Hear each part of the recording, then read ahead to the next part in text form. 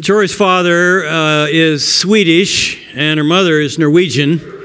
Norwegians and Swedish have always immigrated and tended to locate in the same places in our country, and so they have a lot of jokes between them. And one I remember is two Swedes and two Norwegians were driving in a pickup truck around Lake Michigan.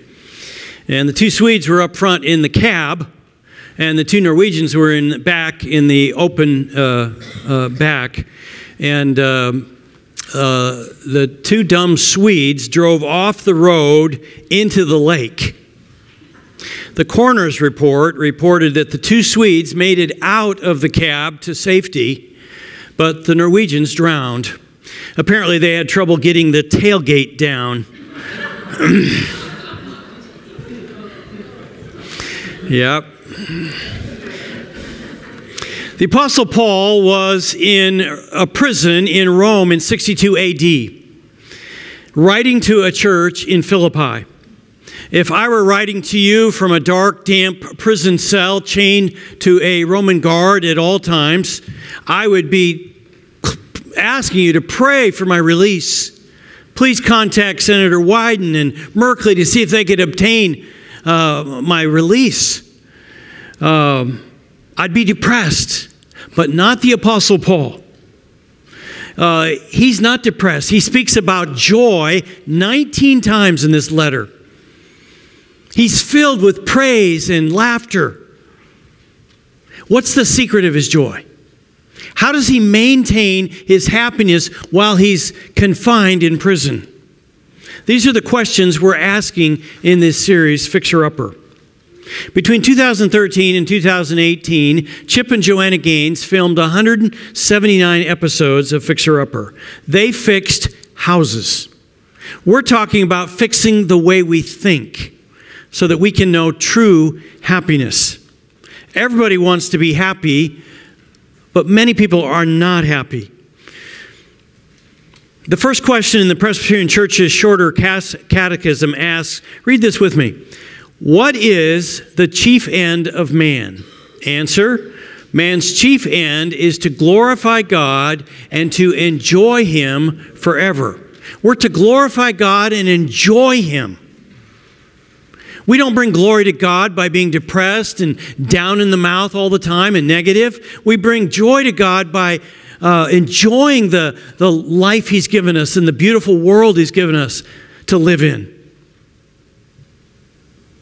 One reason pursuing happiness is important because our witness for Christ hangs in the balance. If people know you're a follower of Christ, but you're always negative and complaining and whining, how do you think that attracts them to Christ? They say, if that's what following Christ leads to, no thanks, I'll pass. So one reason pursuing happiness is important is because it's critical to causing other people to be interested in Christ. When they see that following Christ has changed your life and brought you happiness, it makes them more interested. If you can show that you found happiness in Jesus, it makes them curious about Christ. How can we find true happiness? This is the question we're asking in this series. We discover the answer by looking to the Apostle Paul and his letter to the Philippians. If you want to open to our passage today using our Bibles, it's on page 1178. As I already said, as we open the book, we find Paul in a jail cell in Rome. He's no longer free to plant churches, but he's not depressed in his situation. He rejoices in his circumstances. How does he do it? It all has to do with his mind.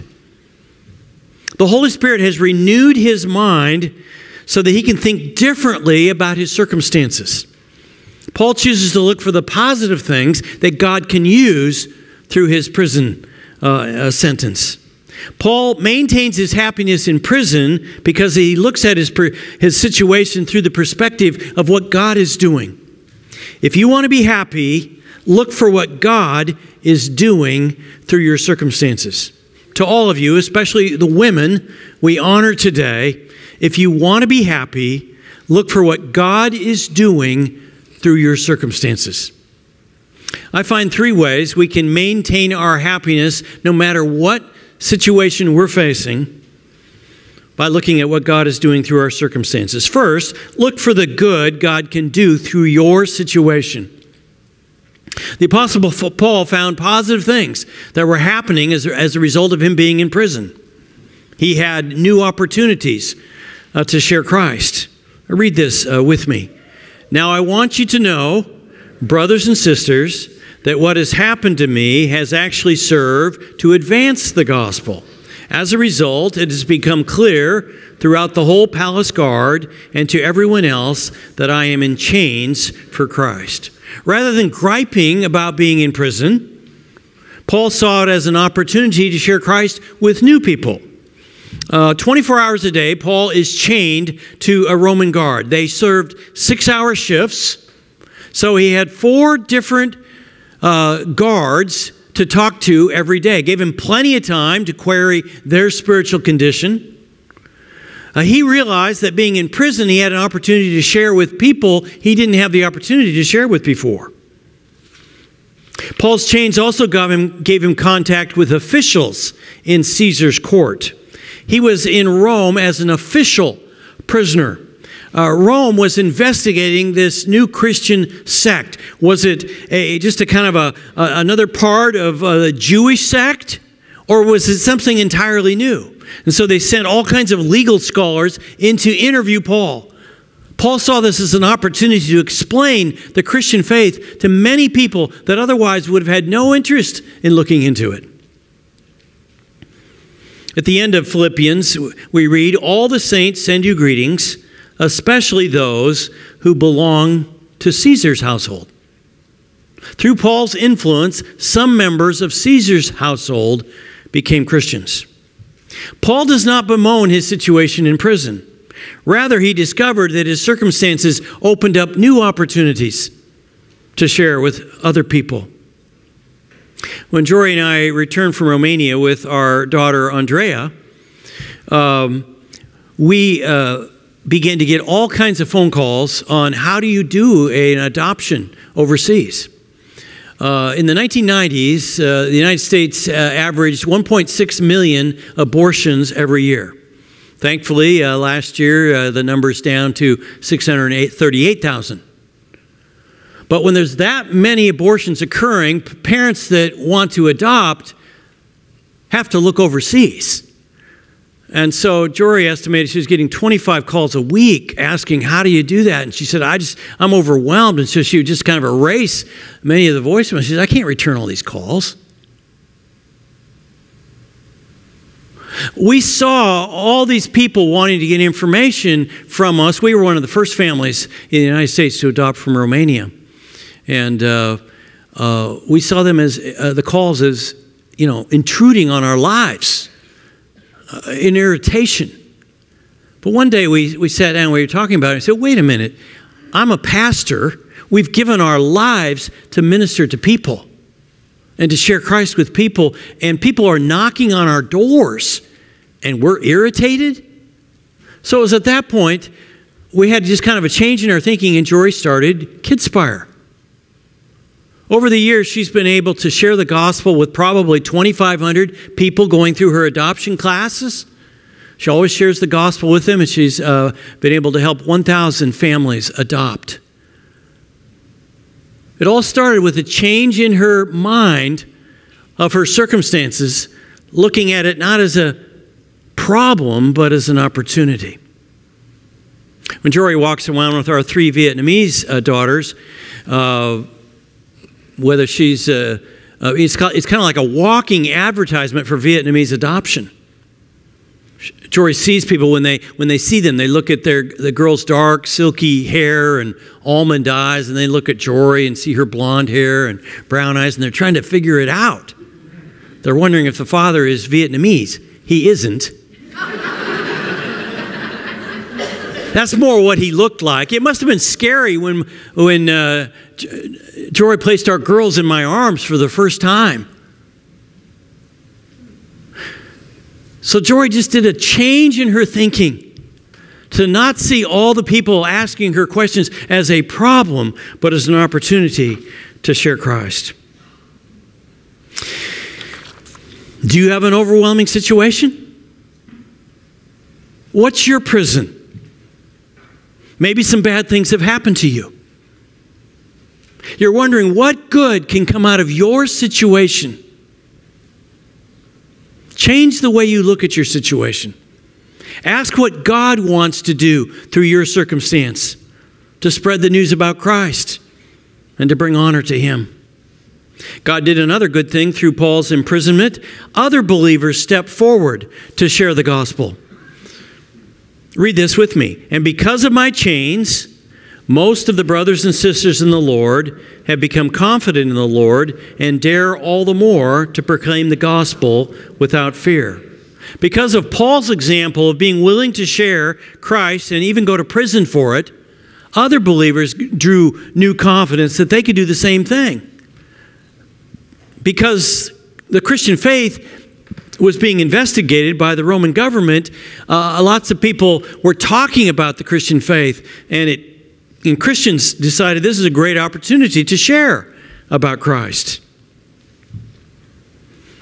And while Paul was in prison, other believers stepped forward to make up what he was no longer doing. They could plant churches. They could help shepherd the churches he had planted.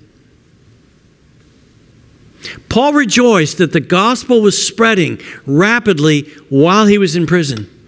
He says, it is true that some preach Christ out of envy and rivalry. So he says, well, some are sharing Christ because, they're jealous of him. He had planted all these churches. His churches were bigger. He had led more people to Christ. They saw this as an opportunity to catch up and maybe surpass him. But others out of goodwill. The latter do so out of love, knowing that I am put here for the defense of the gospel. The former preach Christ out of selfish ambition, not sincerely, supposing they can stir up trouble for me while I'm in chains. But what does it matter?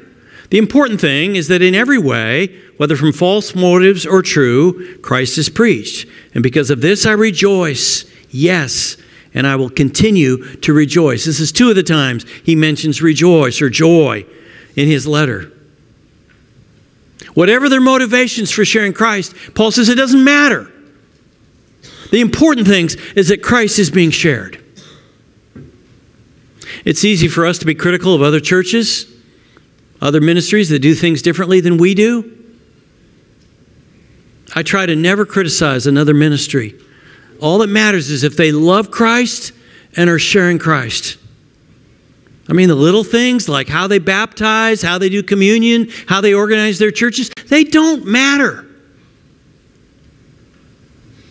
Maybe you're a mother who feels chained to your home by your young children. God can use you to bring salvation to your kids. Susanna Wesley had 19 children. And this is before, labor-saving devices like we have today. Two of her sons were John and Charles Wesley. Their ministries shook the British Isles. John Wesley and George Whitefield were the two most well-known evangelists in the 18th century. They disagreed on doctrinal matters. Both were successful. Thousands of people came to Christ through their preaching. It's reported that one person asked Wesley at one point, "Do you expect to see Whitefield in heaven?" He says, "No, I don't."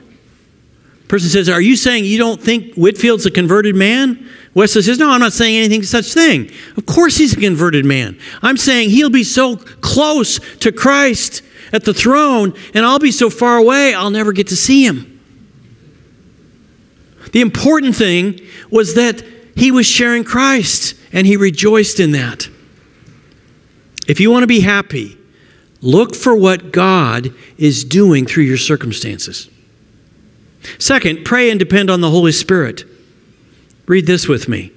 Yes, and I will continue to rejoice, for I know that through your prayers and God's provision of the Spirit of Jesus Christ, what has happened to me will turn out for my deliverance. Rather than despairing about his imprisonment, he rejoices that it gives him new opportunities because he knew that the Philippians were praying for him and he knew the power of prayer. We can maintain happiness in the midst of difficult things if we pray. Are you aware how powerful prayer is? A couple of weeks ago, Jamie went out to take a test at Portland State on anatomy, and before she went out, she asked Rory and me to pray for her taking the test. It's very smart to ask people to pray for you. Do you ask your family members? Do you ask your community group members to pray for you? Do you ask friends? Do you turn in prayer requests on Sunday morning? We put a spot at the bottom of the communication card. Some of you do it regularly. Others of you do not. It's a great opportunity. You could come Wednesday and pray with us. We pray from 10 to 11:15. I share some requests, and we pray for all the prayer requests. Look again at what Paul says. Read this with me. For I know that through your prayers and God's provision of the Spirit of Jesus Christ, what has happened to me will turn out for my deliverance. Paul rejoiced in his imprisonment because he knew the power of prayer and the power of the Holy Spirit to deliver him from prison and to help him to not wallow in self-pity and bitterness. On Easter Sunday, we were stunned by the terrorist attack in Sri Lanka on churches and hotels. We've heard a bit about religious persecution in recent years, but way underreported has been the uptick of persecution of Christians, or Christians have been killed for their faith or driven from their homes or their churches have been destroyed. We ask, why does God allow things like happened in Sri Lanka? I don't know, but I know God always works good out of bad things. When the man killed 32 people at Virginia Tech, April 16th, 2007, in the midst of that incredible pain, the hope and love of Christ was proclaimed at 30 of those funerals. Faced with the suddenness of death and the reality that we don't know how long we're going to live, many people in the Virginia Tech community committed their lives to Christ. On June 4th, 1989, the world watched in horror as innocent people were killed in Tiananmen Square. What possible good could come out of this destruction of innocent civilian life? Well, experts say Tiananmen Square was a spark that has led to hundreds of thousands of Chinese becoming Christians. Before June 4th, many people, many students, saw the Communist Party as their hope for a better future and a better income. On that day, all those hopes vanished. We estimate that students were becoming Christians at the rate of a dorm a day. Looking for answers, many of them began to flock to the underground church. When you face difficult times, take your eyes off of the circumstances and focus on what God is doing. The power of the Holy Spirit in prayer. If you want to be happy, look for what God is doing through your circumstances. Third, keep the ultimate purpose of life, to know and serve Christ, firmly in your mind. Paul understood that his purpose was to lead as many people as possible to Christ. Read this with me. I eagerly expect and hope that I will in no way be ashamed, but will have sufficient courage, so that now as always Christ will be exalted in my body, whether by life or by death. For to me, to live is Christ, and to die is gain. Paul wasn't afraid to die. He knew if he died, he would go to be with Christ in heaven. But if he lived, he would have opportunity to lead more people to Christ and shepherd the churches he had planted. Live or die was a win. Paul's sole purpose was to know and serve Christ. For to me to live is Christ, and to die is gain. What's your purpose for living? For to me, to live is blank, and to die is blank. How would you fill in those blanks? For to me, to live is money. And to die is awful because I'd leave it all behind. For me to live is fame. To die would be terrible because I'd be forgotten. For me to live is power. To die would be horrible because I'd lose all that power. For what are you living? No matter what circumstances he faces, Paul remains joyful. How does he do it? It all has to do with his mind. He keeps his mind focused on the truth that he can serve Christ in any situation. If you want to be happy, you have to learn to think right. Dr. Paul Yonggi Cho is the pastor of the largest church in the world in Seoul, Korea. There are 830,000 members. And in his book, The Fourth Dimension, he tells of a conversation he had with a leading neurologist in Seoul. He says, Paul, do you realize that our latest studies on the brain have found that the center of speech rules over all the other centers? The speech center rules over all the other nerves. So if you speak something, let's say, my body is weak. Well, then all the parts of the body hear this message. They say, well, the speech center has told us that we're to become weak. So it matters the way we think. Do you understand how powerful the mind is? If you're unhappy, could it be that you're thinking the wrong way about things? About your circumstances? If you want to know joy, focus on Christ and the good things he can do no matter what situation you're facing. If you want to be happy, look for what God is doing through your circumstances. Rachel, come on up here. This is Rachel Nichols. Rachel is the mother of 3. And if you were here last week, I had Matt come up here. I thought Matt had a good attitude in facing a possible layoff from Forest Grove. And I'm impressed with your children. And so you must be doing a great job as a mom. Tell us a little bit about how mom's going. All right. Well, good morning, everybody. And happy Mother's Day to the moms. So on this day, on this day exactly 14 years ago, I became a mother when my daughter Brooklyn was born. As I held Brooklyn in my arms, I was in disbelief that she was really mine. It took my breath away, and an overwhelming feeling of love completely consumed me. We spent the next 2 days in the hospitals with nurses checking in throughout the day and evening. My confidence slowly began to grow and started to feel maybe I could do this mom thing. That's when they told me it was time to go home. No tests, surveys, questionnaires, or anything to certify that I was going to be a good mom when I got home. The nurses got a good laugh as I shared my concerns with them on my way out. A few weeks of sleepless nights, we started to develop a routine and I began to feel confident. It was a few months after Brooklyn was born that we learned we were expecting our second child. Matt and I had discussed having children somewhat close in age, but that was only talk, so it was quite a surprise when we learned we were expecting again. It was 11 months and 1 day after Brooklyn arrived, we were joined by Matthew. While some people took pity on us and looked at us in disbelief, we looked at ourselves as being pretty efficient because our family was now complete. We started making plans and looking at that September 2024 date when both kids would be out of the house.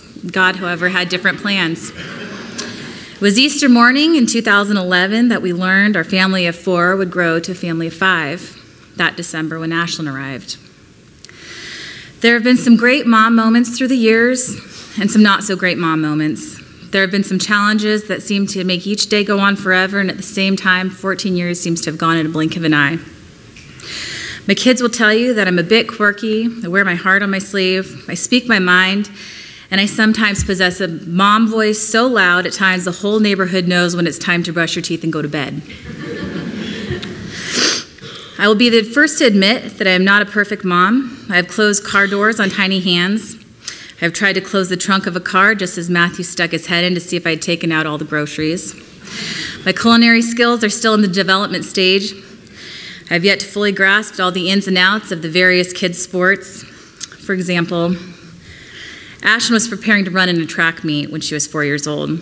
I was standing with her and trying to give her a good pep talk before her race, while Matt was at the finish line waiting with the camera. We were waiting for the group in front of us to run their race when the starter pistol fired. I looked down to give Ashlyn a few last words of encouragement, but it was too late. She had already begun running in the boys' heat. The other parents gave me that wonderful stare that only parents do, only to be topped by the glares I got when Ashlyn crossed the finish line first and proudly accepted that first place ribbon. There have been less humorous challenges that I have faced as a mom, and many lessons I have learned along the way. I've struggled with my self-confidence and feeling inadequate, struggled with stress and anxiety. It has not always been pretty and not something I'm always proud of. But each one of these struggles has given me an opportunity to grow. My kids can look at their mom and see someone who did not give up and did not back down. They see a mom who went back to school and completed her degree. My kids see a mom who has remained strong in her faith through both the sunny and the rainy days. My kids are a daily reminder of what unconditional love is, the same love God has for us. Of course, some days are the ones they're demonstrating the unconditional love, like when they tell me dinner tastes delicious.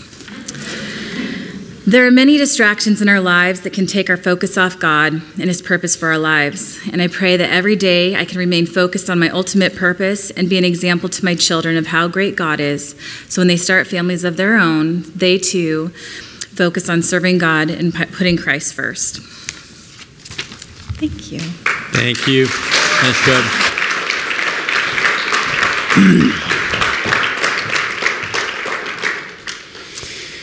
Well, Rachel is a mom who illustrates the point I'm talking about today. Why don't you read this with me? If you want to be happy, look for what God is doing through your circumstances. Let's pray. Father, thank you for the Apostle Paul. What a great example he was in prison. Couldn't move around, but he wasn't depressed. He wasn't angry. He talked about his joy 19 times in this letter, and he expressed it. And we want to be the same. Our circumstances don't have to put us down. And we can have joy and true happiness in the midst of difficult times if we keep the focus on what you're doing through our circumstances. So help us to do that. Would you like to tell God that right now? I'd like to give you, everybody here, an opportunity to say something to God before we go. Tell Him you want to be happy. Maybe admit to Him that certain things that are going on in your life have really got you discouraged and depressed and sad.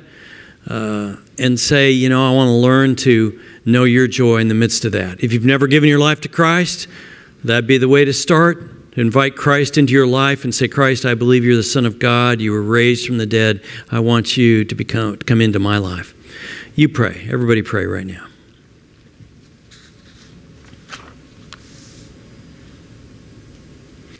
Lord God, we want to be happy. We confess that we're probably unhappy more than we want to be and happy less than we desire to be as well. Forgive us. Help us to enjoy the life you gave us and look at what you're doing through our circumstances. In Jesus' name we pray. Amen.